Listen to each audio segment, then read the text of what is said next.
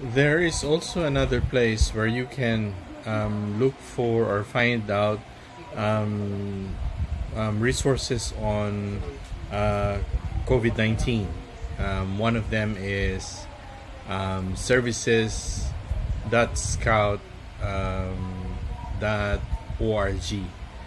So if you go to that URL, services.scout.org, you go to you click services, and you go to scouting and humanitarian action.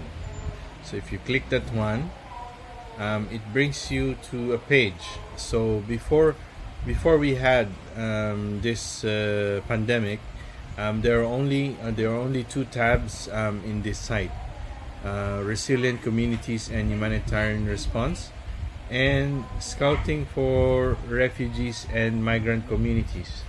So this tab, COVID-19, is a new addition to this service, scouting and humanitarian action.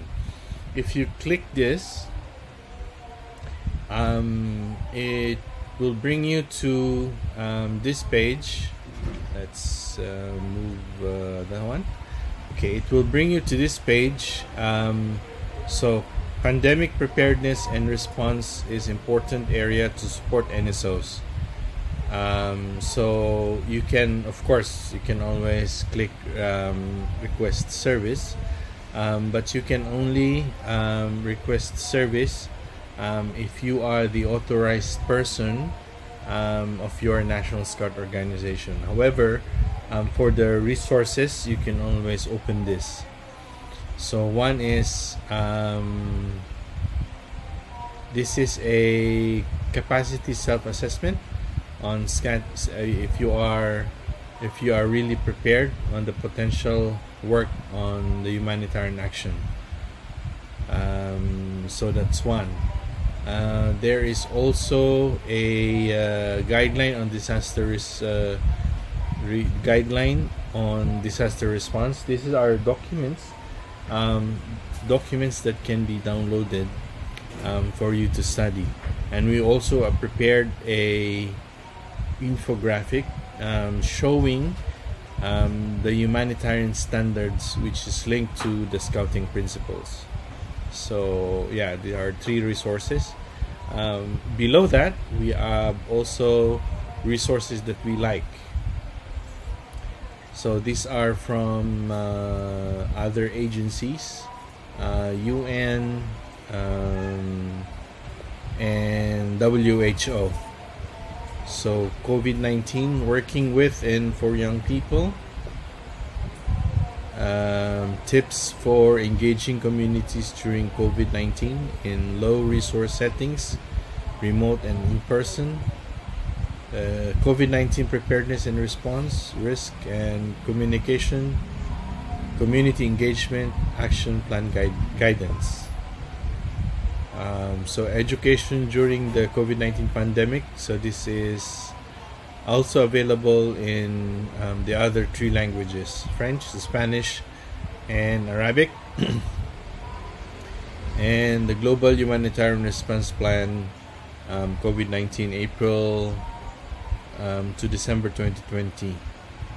So this is also available in French and Arabic. We also tried to put best practices from National Scout organizations. So how to make an ear guard for healthcare professionals. This is a young scout from Canada named Quinn, preparing a printed 3D printed some ear guards for the health care workers. So improvise the face shield for health workers. So this is from the Boy Scouts of the Philippines. And how to make a face mask without sewing. So this is from a group, a family from the Boy Scouts of the Philippines. So you can also download this handbook, the disaster risk management handbook from Malawi. and Guide for Scouts in Humanitarian Action. This is from Mexico, the Scout Association of Mexico. So this is the page for humanitarian scouting and humanitarian action. So if you looking for three things: resources, best practices, and e-learning, you might want to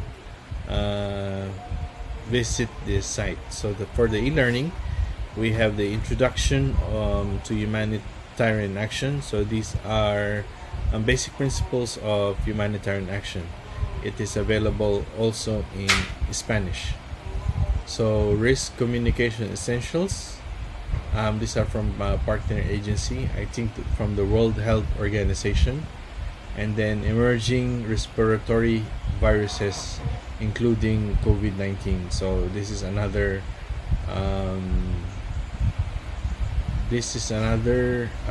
e-learning resource intended for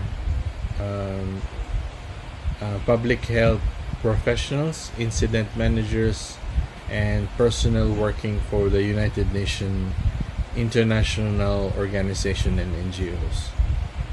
So that's it. Remember the URL: services.scout.org. Thank you.